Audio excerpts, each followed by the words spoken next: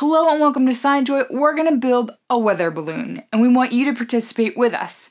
This video is going to be an overview of what our weather balloon is before we start designing and constructing it. We've never built one before, so you're going to be learning along with us. When you think of amateur ballooning, you might think of pictures and videos from the edge of space.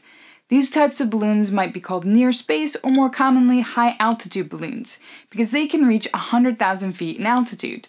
Weather balloons is probably the most commonly used term.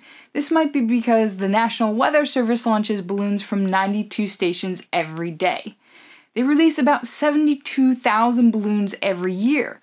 Sometimes these are also called sounding balloons, and their payload is called a radiosonde, which measures temperature, pressure, and relative humidity.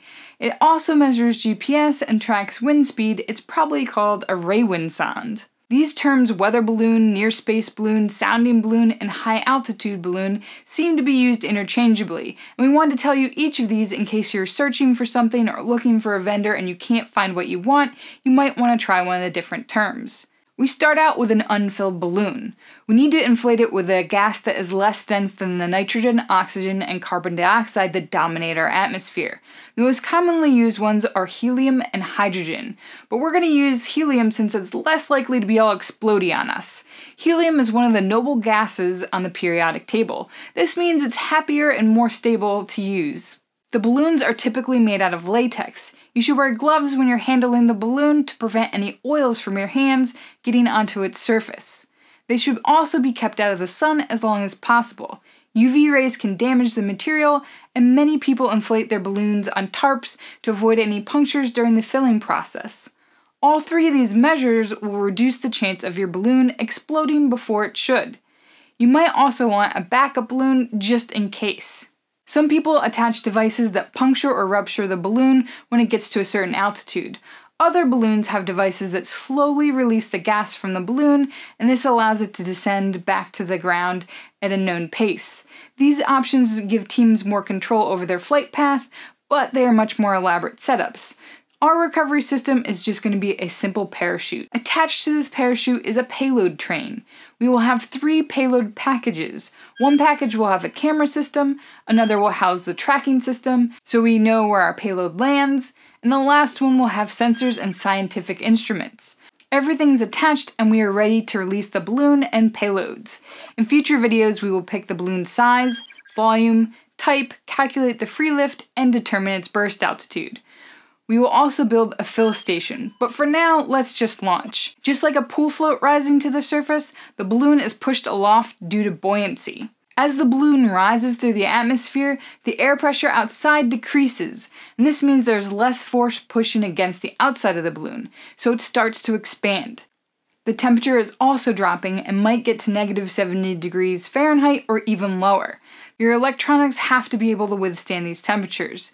A simple solution that some people use is throwing in a few hand warmers. These should last a few hours, and depending on your balloon and parachutes, flights seem to range from about 90 minutes to 3 hours. Another issue that people find with temperatures is sometimes condensation forms on the lenses of cameras. Our balloon and payload isn't the only thing traveling in the sky. We need to make sure that our system is safe for other aircraft.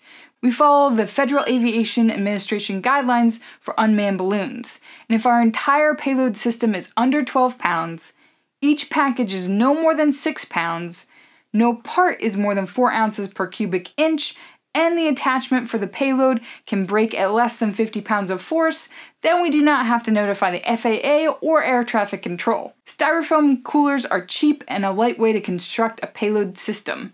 We will link to all the regulations in the description below, and you should read the latest versions yourself. Our balloon will eventually reach an altitude where the expanding gas creates too much pressure on the latex and the balloon will burst. This is a very violent event for the entire system. Your payload might see several G's of force. You want to make sure that everything is wired securely so the event doesn't wreck your entire electronics.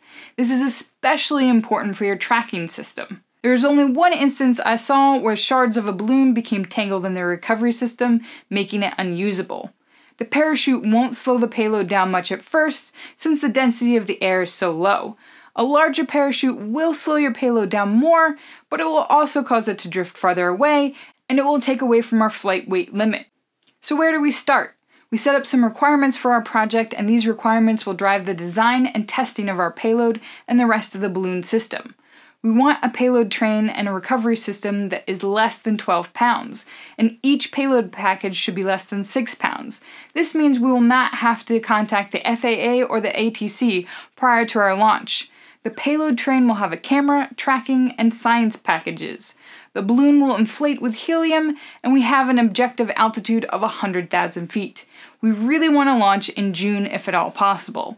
Knowing the gas type, the altitude goal, and the payload weight, we can pick a balloon, and we can work on our flight profile. After we hear from you, we can start to design and build our science payload. What are you interested in measuring about the flight or about the atmosphere? The parachute will be chosen after we have a better idea of the weight of the rest of the payload. What kinds of tests do you want us to run before we launch? Thank you so much for exploring with us today, and we will see you next time.